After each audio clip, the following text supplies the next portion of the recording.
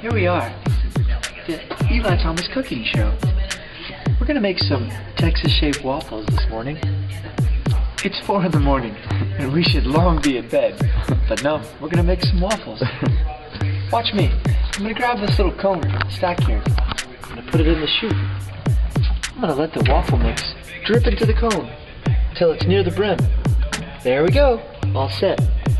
I'm gonna walk over here and pour it in the Texas-shaped waffle iron.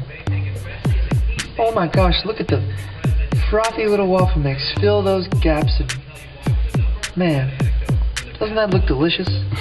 Yep. Sure does. All done. I'm gonna squeeze this handle.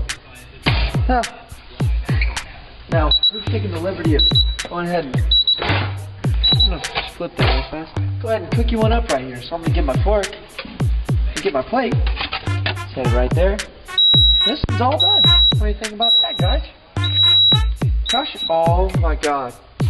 If you can't believe this. Look at that waffle. It's in the shape of Texas. So I'm gonna give my little thing, spork, take it out, flip it over, show you electrical on both sides. All right.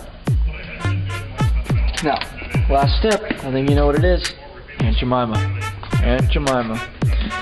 Take that. Pour it, oh, drip a little bit in the holes. I like to get it in the holes, perfectly in the holes. Perfectly in the holes. And delicious. Now take a bite. This is the true test right here. Texas-shaped waffle in Texas.